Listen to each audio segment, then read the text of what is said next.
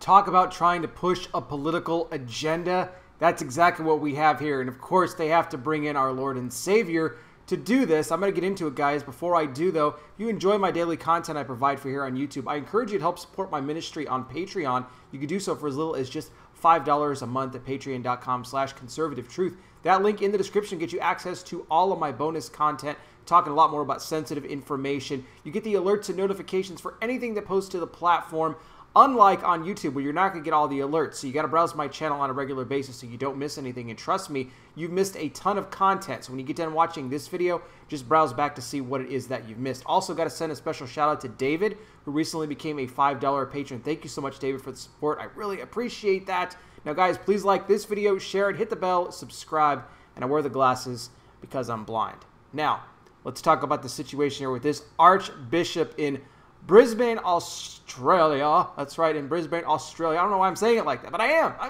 don't know. What's wrong with me? Maybe it's because this story just has me all just flustered. He puts out this photo. And again, talk about pushing a political agenda. Showing a photo of the Virgin Mary and the baby Jesus wearing what, you ask? Corona face masks. That's right. Pushing this agenda to try to bring awareness to people that, well, look, if Jesus is going to wear a mask, if Mary's going to wear a mask, then you should be wearing one too. And shame on you if you're not. Because if the Messiah himself, who in no way, shape, or form can have disease, is wearing a face mask to protect himself from something that can't harm him anyway, then you better make sure that you have one on too, because Jesus is telling you, put on a mask. I mean, this is disgusting.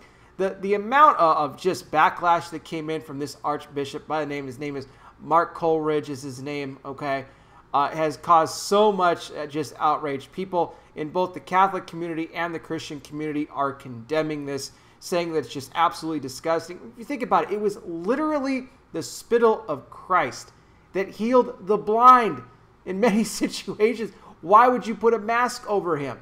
It doesn't even make sense. Unless you're just going to say that Christ has no power, he wasn't truly the Messiah. I mean, that's the only thing that would make sense.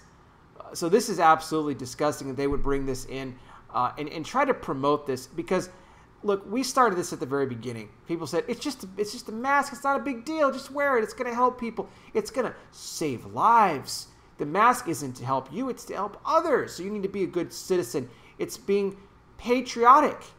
It's showing patriotism by wearing that mask. We know what this is about, ladies and gentlemen. It's about control.